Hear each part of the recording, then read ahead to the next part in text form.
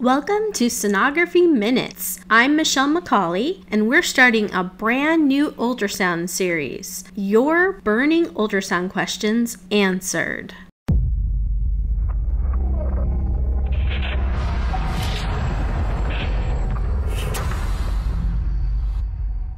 This is the first ultrasound question in our new series, and also one of the most common ultrasound questions that I get asked. Why does the ultrasound image appear to be upside down? So let's dive in and tackle this question. So let's answer this elusive question. Why does the ultrasound image appear like it's upside down? And we're going to use the liver as an example for this. So when we're looking at an ultrasound image of the liver, it appears as though the image is upside down because the diaphragm is at the bottom of the liver in the image, where in real life the diaphragm is above the liver. The diaphragm separates the chest from the abdomen. So one of the things to consider is when we're determining the orientation of an ultrasound image, we not only want to determine what slice are we taking through the body, so what transducer orientation such as sagittal, transverse, etc., and where are transducer notches, but we also want to consider where are our sound waves being directed. So if we hold our probe straight up and down on the patient in a perpendicular fashion, the sound waves would be heading straight down into the patient's body towards the spine. However, we can angle the probe multiple different ways to send the sound waves at a different angle through the body. So in this example, the transducer is placed subcostally at the bottom margin of the patient's liver. And for this example, we're in a transverse plane with the transducer notch pointed towards the patient's right side of the body. Note that the transducer is not held perpendicular, so it's not facing towards this patient's spine. If it was, the sound waves would be directed straight down into the patient's body, and we completely miss the liver. We wouldn't be able to see it at all in the image. So in this scenario, the transducer is angled up to send the sound waves up towards the liver. So the sound waves are going to be traveling upwards through the liver from the bottom of the liver to the top portion of the liver. And this is why the liver appears upside down in the ultrasound image, because we are essentially imaging the liver from the bottom of the liver to the top of the liver. When we're looking at an ultrasound image, the ultrasound transducer is at the top of the image, and the top portion of the image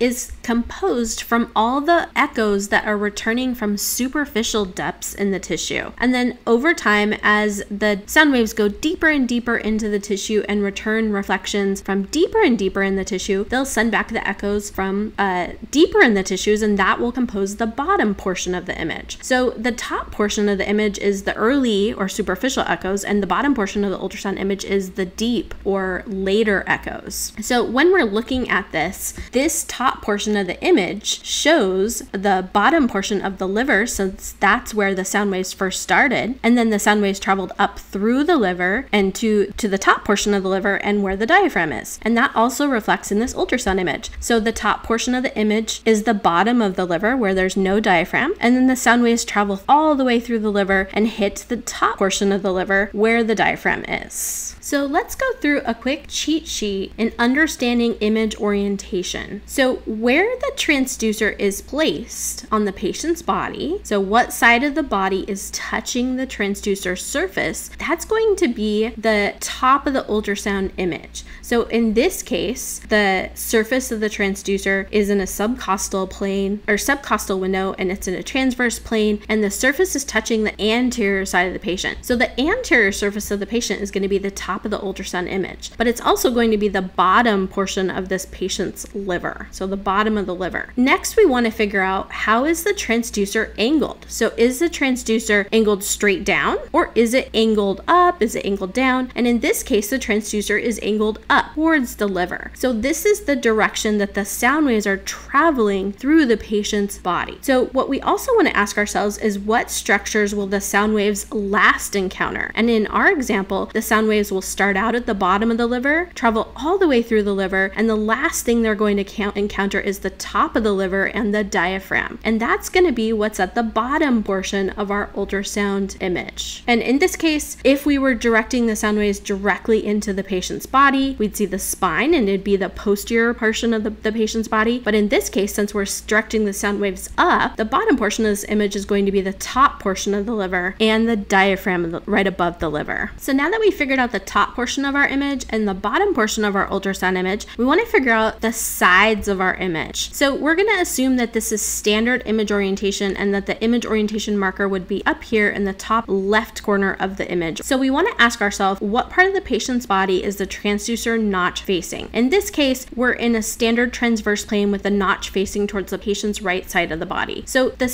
active side of our image, which corresponds with our transducer notch, is going to be the right side of the patient's body. So where the transducer notch is pointed should correlate with the image orientation or active side of the ultrasound image. And then we also want to ask ourselves to figure out the other side of the image, what part of the patient's body is the side of the transducer opposite the notch. So in our case, the notch is not on this side. This is the opposite side of the notch. It's the facing towards the patient's left side of the body. And this is also the side without our image orientation marker. So it's not the active side of the ultrasound image. So this would be the left side of the ultrasound image. So the side opposite the transducer notch without the image orientation icon is going to be the side of the transducer opposite the transducer notch.